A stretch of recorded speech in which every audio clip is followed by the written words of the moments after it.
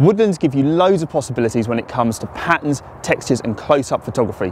Something that's caught my eye out here is this really beautiful old tree.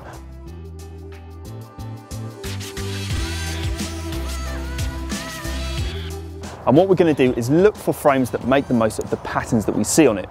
So here we've got, for example, these really nice vertical lines running down our tree, and we've also got some interesting colours.